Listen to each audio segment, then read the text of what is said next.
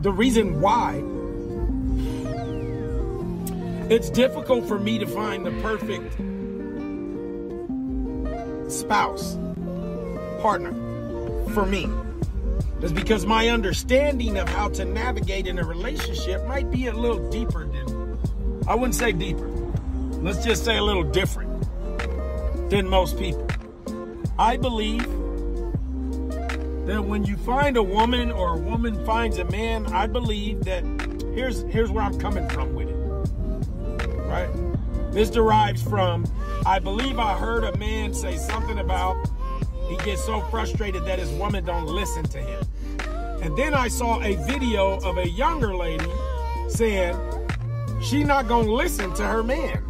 Nobody get to tell her nothing. She gonna do what she want, when she want, until somebody put a ring on her finger. That happens.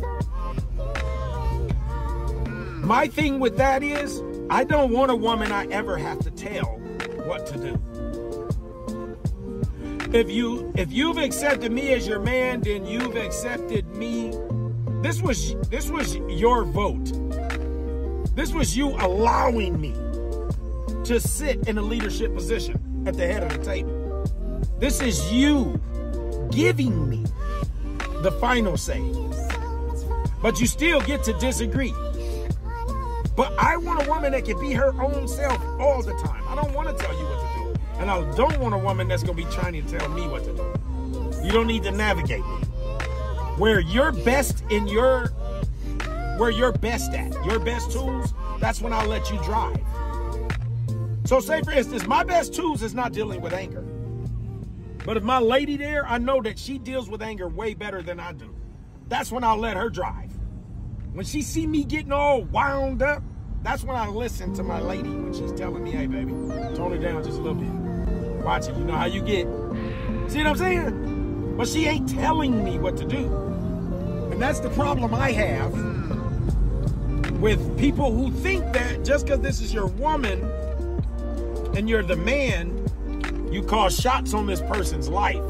I don't get that part. You tell her how to dress, you tell her she can't be alone with men, you tell her all of these things. It confuses me because I try to imagine a woman telling me these things. The one thing that nobody is going to control is whether or not somebody's going to cheat on you. They're not. You see what I'm saying? If somebody's going to cheat on you, they going to do it anyways. Just keeping them away from men. I don't want you over there, I don't want you over there. That says she got that cheating spirit. And if she has a cheating spirit, she gonna do it regardless. See what I'm saying? So, on that note, my whole thing is this.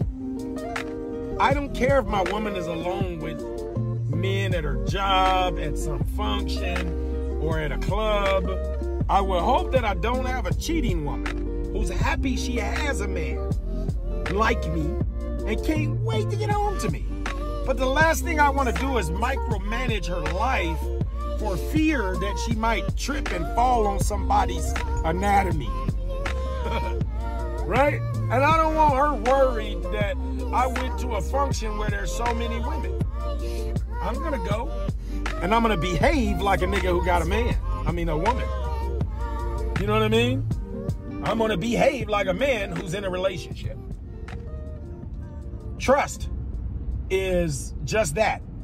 Trusting that your fucking other is focused on you because he committed to this. It's like I go and get a job. You trust I'm going to do the job. You don't need to be here with me. You hired me for the job and I'm going to do the job. When you come back, the job's going to be done. This relationship, when I get into it and make a commitment to it, oh, I'm going to be your man. I'm going to be faithful. I'm going to take care of you. I'm going to be a help, not a hinder. I'm going to be a great partner. I'm going to be a team player where you can pass me the ball and I ain't going to ball. Like, I'm here for you. I've decided I want to do it with someone. Do you know what I'm saying? Navigate life with a partner. Because right now I can do anything I want on the globe. I'm living my motherfucking life. And some woman is somewhere living her motherfucking life. And then the two of us come together, we got to give up the way we was living our life. Instead of just coming together and be like, wow, we doing a bunch of stuff. I never thought to do this till I met you. A relationship don't have to be conflict. A relationship don't have to be hard. A relationship don't have to be attacking. A relationship should not be defensive. A relationship definitely ain't having to call a medical at 2 in the morning because somebody's hurt. A relationship ain't got nothing to do with the police, so it should never be that. That ain't love, it's not a relationship. I don't know. I think everybody should be able to navigate life. I think it's bigger than just you joined with somebody and now you're not going to fulfill other purposes that you were born to fulfill. You still got to live. You still got to chase your dreams. You still got to follow your goals. You still have to do other shit. So how could you be in a relationship with somebody telling you you can't go here, you can't do this? Who signs up for that shit? People wait to get out of jail just so they can do what they want to do. So who signs up to go into a relationship where now you got all of these rules just because of somebody else's insecurity? Some man who don't want you around because he think that you do he think that you just so nasty and promiscuous that you can't be left alone with a man? Or you gonna drop your drawers? Do we think that? Or is that what women think? That other women that might be around your man is so nasty that he just gonna whip it out. He just met him today and he finna do the thing with him. If you're that insecure, you shouldn't be in a relationship. I said it. Because you're only adding stress to yourself. Because if you're that insecure, the last thing you need to be is stressing every time somebody that you with leaves. Just be single. That way you don't have to worry about this. You know what I mean? Anyways, that's my vent for the day. My thoughts.